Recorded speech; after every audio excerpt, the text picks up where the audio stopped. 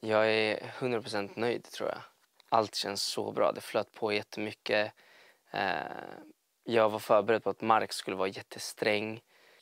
Men han behövde inte vara det, för att enligt honom så hade jag rätt vibe idag.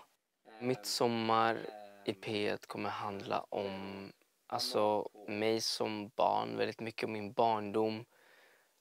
Min relation till min mamma. Och hur min uppväxt var.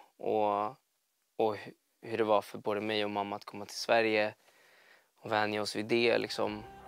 Och sen lite liksom om hur jag kom in i sångvärlden och i branschen. Jag vill verkligen få folk att veta och lära känna mig bättre genom att berätta för dem vart jag kommer ifrån liksom.